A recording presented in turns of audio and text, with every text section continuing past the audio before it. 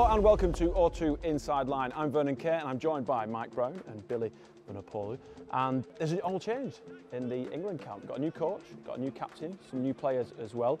So what are the objectives that have been set out for you guys? I think Eddie Jones has brought in a new lease of life. It's been good fun, and I think his main objectives are to play what's in front of us. And you know, he's given us that freedom, but also he wants us to win games, so I think that's our main one. We've got a tough game for the opening of the RBS Six Nations. We're going to Scotland. Tough place to play rugby. They know everything's new for us, and they know that they're on a bit of a high at the moment with the way they finished the World Cup. So for us, it's just about going up there and stamping our authority on the game, put on the pitch what we've been doing out here, put on the pitch the way we want to play, the way we want to beat them. We know it's going to be tough with the atmosphere and how much they want to beat the English. So yeah, it should be a good game.